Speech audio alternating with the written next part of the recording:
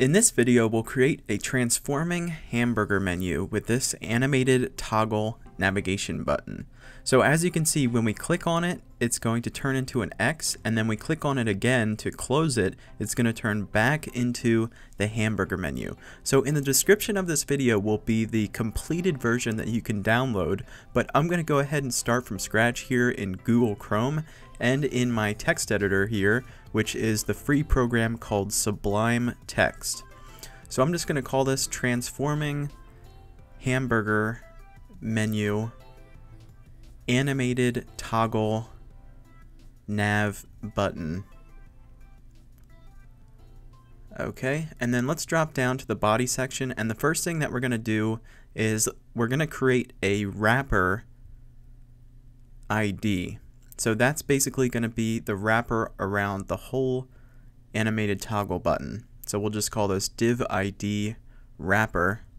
And then inside of our wrapper here, we'll have our circle with the icon inside of it. So we'll just call this div class circle and then space icon. And then we can close out our div. And inside of there, we'll have a span class for each one of the white bars that we're seeing.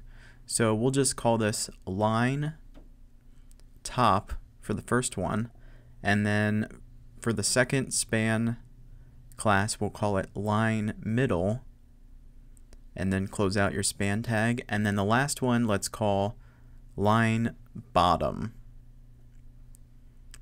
Okay. Alright, so that's everything for our HTML. So now what we'll do is let's go ahead and just add our jQuery script here. So I'm going to import the source from the Google API. So it's https://ajax.googleapis.com/libs/jQuery, and this is the latest version at the time of this video, which is 3.3.1, and then jQuerymin.js. Okay, and then you can close out your script tag, and now we'll create our script internally here rather than linking to an external JavaScript file. So we'll just do a simple jQuery script here telling it to close the icon on click. Okay, so let's reference our div ID wrapper here, and then click, and then we'll give it its function. So open and close parentheses, and what we'll say is on click we want the icon class, which is right here, to close. So dot icon and then dot toggle class with a capital C, and then in parentheses and quote close. Okay, and then you can add your semicolons to close out the script here. Okay, so now let's go ahead and move up to our CSS. So just like the script there, let's just do this internally to save us some time rather than linking to a separate style.css sheet. So the first thing that we'll style will be the wrapper here, so div ID wrapper. So as you know, with IDs we'll use the hashtag rather than the period for the class. So hashtag wrapper, and we'll give it its blue background color, which is the hex value 0D6FBA. And then we'll say display inline block, and we'll give it a large border radius to create the circle at 500 pixels. And then let's give it some margin to separate it from the sides of the browser window there. So we'll give it a margin of 10 pixels all around.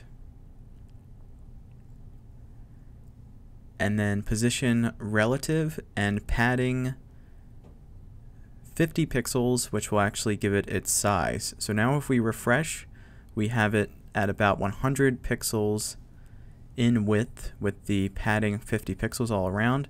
And let's just add cursor pointer so we're not seeing the triangular cursor when we're hovering over it. So now let's style the circle class down here. So basically we're going to enlarge this, and let's give it a height and width of 100%, or sorry, 100 pixels, and then we'll say position relative. Okay, so now we can go ahead and just drop our icon lines in there. So here we have the line class. So let's go ahead and reference that with dot line. We'll say position absolute, and we'll give each line a height of 12 pixels and a width of 100% inside of our circle class. And then we'll say background color white. And now if we refresh, there we have the first line showing up. Let's also round the corners with some border radius here. So border radius 8 pixels. And now if we refresh, it looks a little softer. Now what we'll add is a transition cubic Bezier curve. So basically what we're adding is a little bit of bounce to our transition with 4 different coordinates. So the first coordinate and the third coordinate are the start and end points, and then the second and fourth coordinates here will be the curve or the bounce effect that we get within the start and end points, and we'll have it last 0.35 seconds. So later in the video I'm going to show you how you can change this around, but for now we'll just leave it in there, and let's go down to adding the rest of our lines here. So we'll add the first one at 18%, and then the second one, the middle will have top 48%, and then the third will have top 78%. Okay, so now if we go and refresh, there we have our 3 lines laid out for us.